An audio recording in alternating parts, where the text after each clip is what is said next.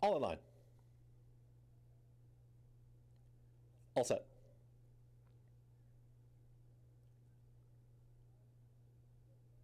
And they're off.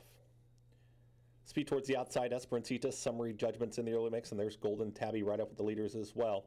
Then comes Center Court Champ as they come out of the chute. It's going to be Golden Tabby with the nose in front. Here's pressure to the inside from Center Court Champ. They're 1-2.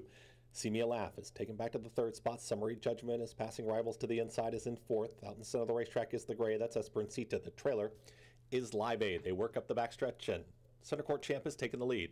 It's Center Court Champ who's up by a half length. Golden Tabby is right there to the outside in second. Then comes See Me a Laugh is in between horses. 22-1 was that opening quarter mile. They work into the far turn. Summary Judgment at the rail. Ruben Silvera scooting on through. It's about to challenge and take third. Esperancita is going to be wide, and the trailer is still Live Aid. Center Court Champ has got the lead. Golden Tabby is now encouraged to move forward, not cutting into the margin yet, as Center Court Champ is still in hand. It's Center Court Champ still with a half length in front.